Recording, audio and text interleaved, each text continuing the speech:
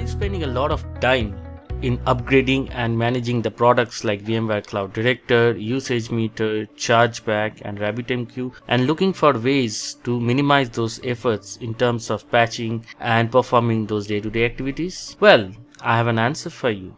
In this session, I'm going to discuss about VMware Cloud Provider Lifecycle Manager, which is going to solve this problem for you and help you automate all those tasks. Hello everyone, my name is Bhaskar Gupta. I'm working as a technical product manager for Cloud Service Business Unit. And today I'm going to talk about VMware Cloud Provider Lifecycle Manager 1.5 and what are the new features which have been introduced with this version. So just a quick recap of what VMware Cloud Provider Lifecycle Manager does.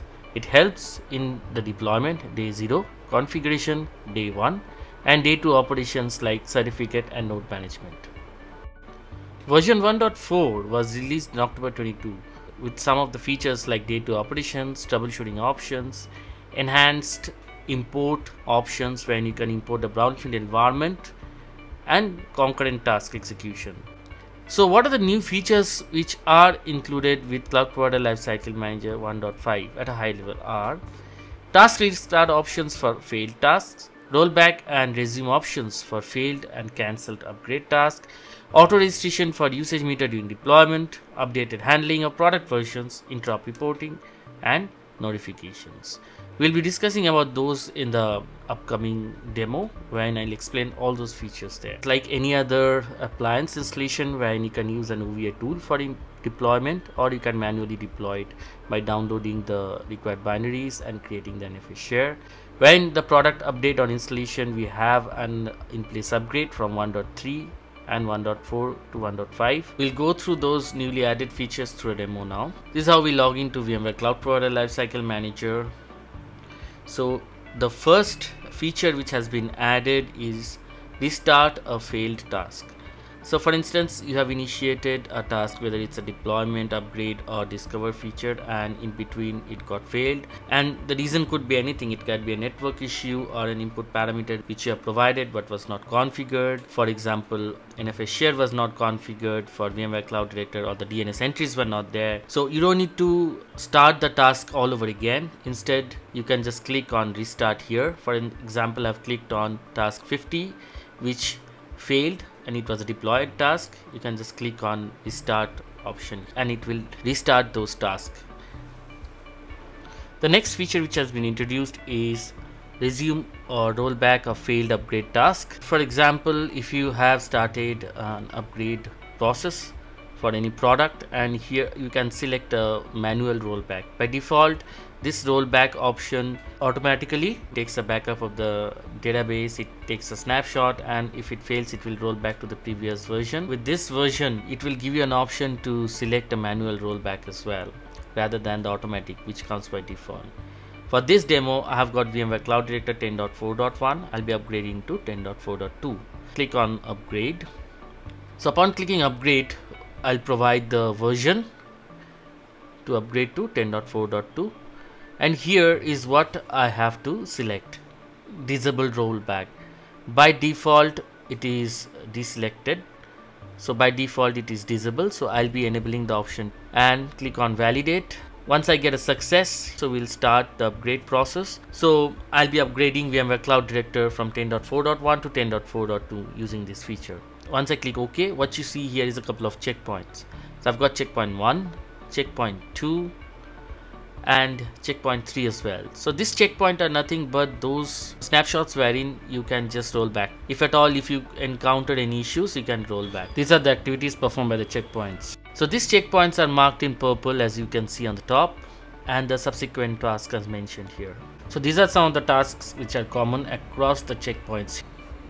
And you can just select rollback from here, or you can resume from the specific checkpoint. You can select any checkpoint and you can roll back that checkpoint, or if you just select rollback, it will just roll back from the first checkpoint.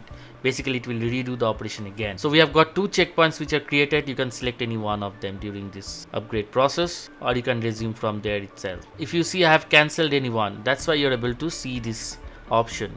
So I've selected one checkpoint, I have resumed from that checkpoint.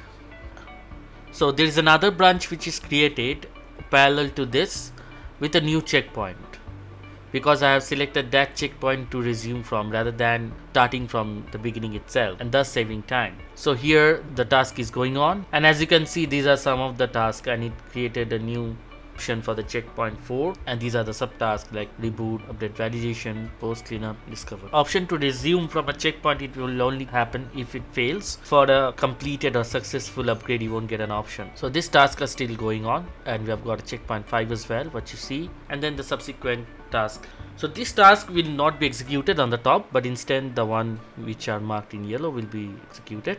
Now let's refresh. So it's still going on. So what we see is that checkpoint 5 execution have been completed, and we can roll back from checkpoint 5 as well if it fails, and these are some of the tasks. So after checkpoint 5, the tasks which are left is reboot, upgrade validation, post cleanup, and discover. Now I have cancelled it again to see if we can revert from checkpoint 5. So we'll be selecting checkpoint 5 and try to revert from there. We'll select that. So these are the 3 checkpoints which have been created.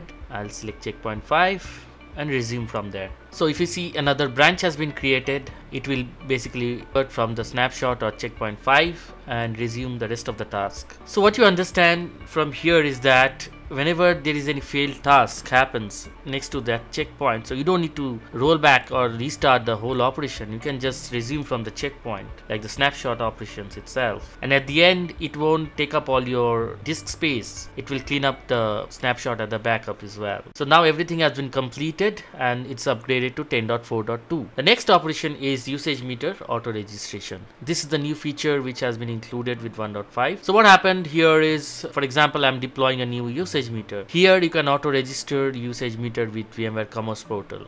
So I'm just selecting all the components here, just selected a JSON, and this will save me from providing all the details. I'll select auto register. This is where you have to provide the CSP token, metering mode, connectivity, contract number, site name, and using these details while deploying VMware usage meter, it will auto register. You can also provide the proxy details through which you want to connect the usage meter to.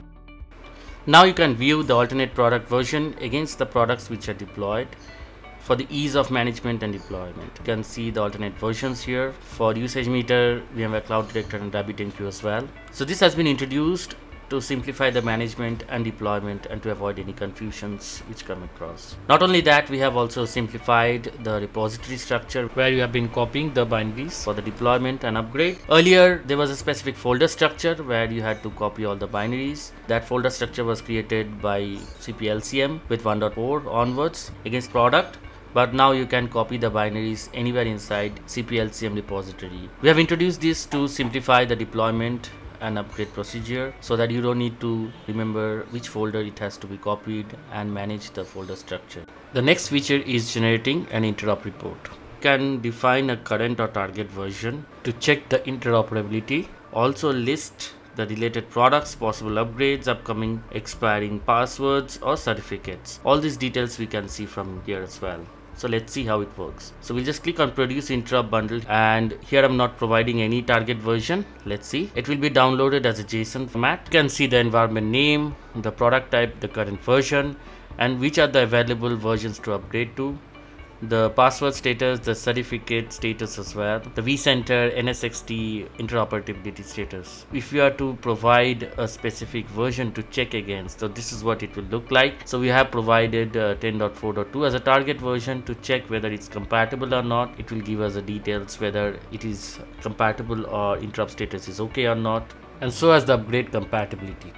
So next we have the notifications. Now you can get the notification from this bell icon here. So you can see the task which has been completed or failed, or you can also see the expiring certificates and passwords. This will be notified here. Optionally, you can also configure this to be sent to your email using the API call. The API call is available in the latest Postman collection. This is the API call using which you can configure the threshold for the notification as well as the SMTP details to send the notification to.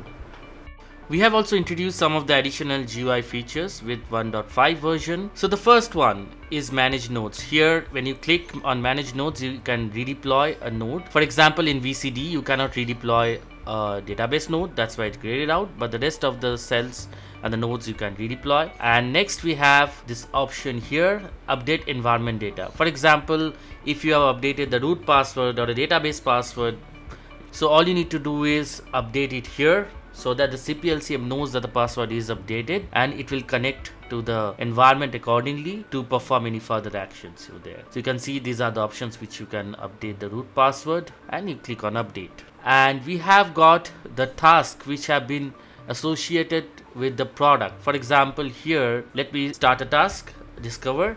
Now we have got the task ID as 58. Now once we go back to the environment here, we can see the task ID is mentioned. So you don't need to look for the task which is running. You can just click on that task and it will be showing up over there.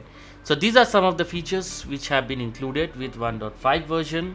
I'm sure you like those features and you will start incorporating this tool in your environment for faster deployment and day-to-day operations as well. Do let us know, and we'll appreciate your feedback. And if you have any queries, feel free to reach out to our Slack channel here. And thank you for watching this video.